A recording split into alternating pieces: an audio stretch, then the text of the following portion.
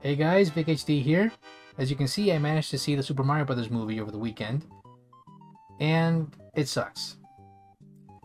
It sucks that Rotten Tomatoes cannot comprehend how amazing this movie was, because I freaking loved it from beginning to end. This was just an amazing movie, and I don't understand the criticisms from Rotten Tomatoes or from other critics here. What were they expecting, The Godfather? Yeah, the story is basic, but guess what? That's the whole point of Super Mario Brothers. It's more about gameplay than story, and this is as basic as it can get. The whole premise is about Mario rescuing, in this case, his brother, when they were going through this pipe that just took him to another world. In this case, it's the Mushroom Kingdom. And the whole argument saying that this thing is catered to kids.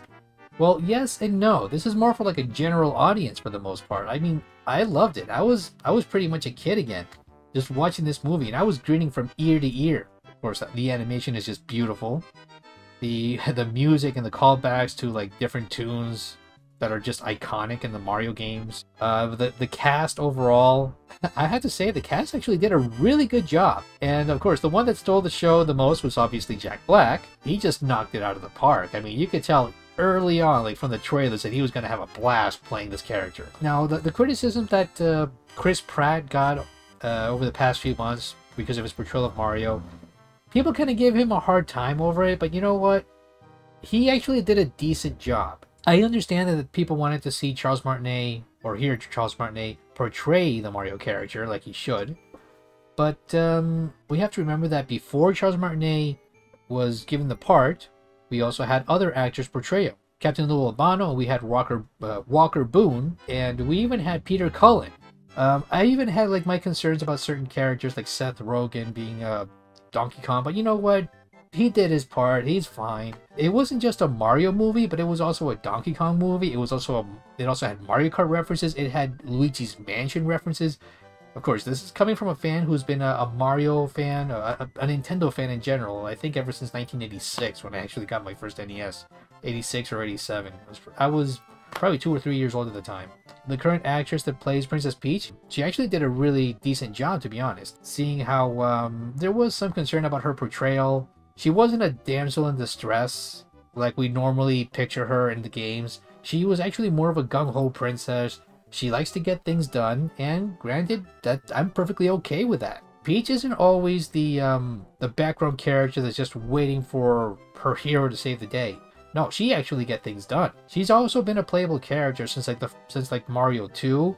She's been a playable character in certain RPG games as well.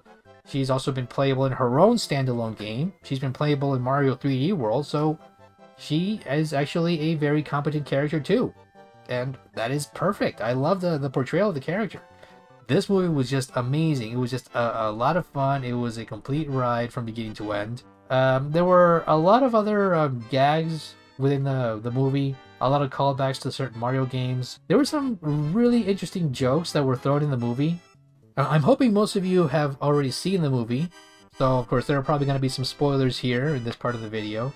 Apparently Mario actually had like this this hatred towards mushrooms, which is kind of ironic because the Sonic the Hedgehog movie pretty much referenced the same thing. But I was expecting Mario to say something similar to chili dogs instead of mushrooms, but I guess it kind of works story-wise.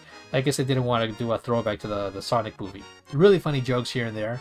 I mean, there was like one part where Peach was showing Mario how to go to the obstacle course and how to you know, take the super mushroom to be called Super Mario.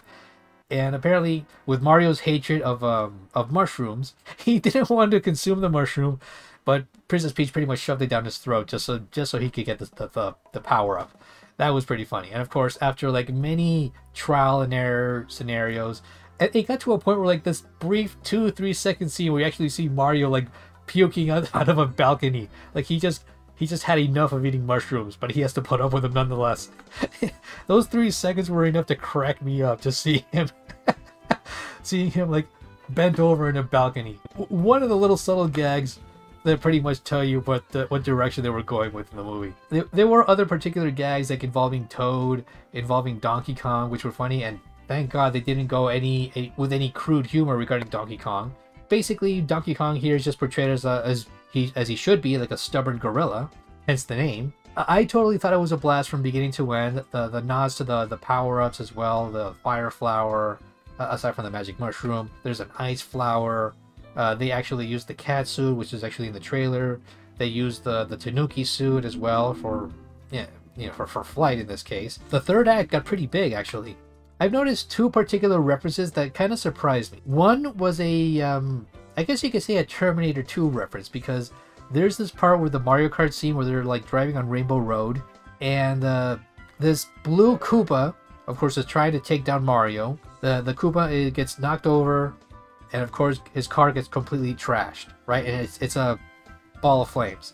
And suddenly he just walks out of it like it was nothing, like he was T-1000 from Terminator 2. Like, what the hell? And of course he just summons the blue shell and just takes out Mario. That was an interesting reference there. And there's even that one part, like at the very end of the movie, where this whole final battle with Mario, Luigi, and Bowser at the very end, where not only do they do a sort of like a reference to like Smash Brothers, but there's almost like a reference to like that double team kick from like Neon Genesis Evangelion, like with that synchronized kick at the end. I'm pretty sure I'm not the only one that actually recognized that subtle reference. But there you go. Those are like two little callbacks to other intellectual properties.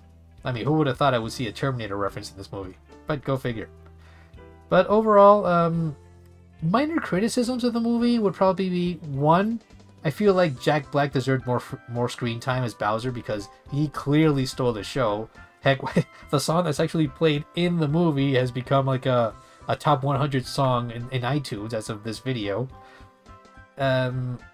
Another criticism would be, of course, the fact that Yoshis were referenced in the movie, but we didn't really see much of Yoshi. But who knows, maybe they'll save that for the next movie. The door is open for many possibilities. Easily, they could probably do a sequel and have it based off of Luigi's Mansion. Maybe include Daisy somehow. Or maybe, I don't know, make a movie that's a reference to Mario Galaxy. That would be interesting, and have Rosalina in there. Speaking of which, the Luma, there's this blue little Luma that was caged and that was shown in one of the trailers. He was also kind of sadistic, kind of twisted in his own innocent way. But overall, my experience with the movie was just, it was fun from beginning to end. And I almost teared up at how perfect the movie just ended. Everything was just flawless. I mean, I didn't have many criticisms whatsoever. So I highly recommend you watch this movie. If I was a critic, I would probably give this 4 out of 5 stars. Maybe 8 or 9 out of 10. That would be the score. I highly recommend you watch this movie. If you're interested in watching it 2 or 3 or 4 times, feel free to do so. I'm just at a loss for words at how amazing this movie ended up being. So it's a high recommendation for me, definitely. So I hope you guys enjoyed the video.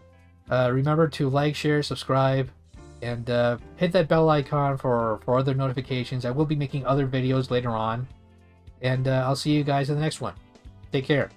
See you next time!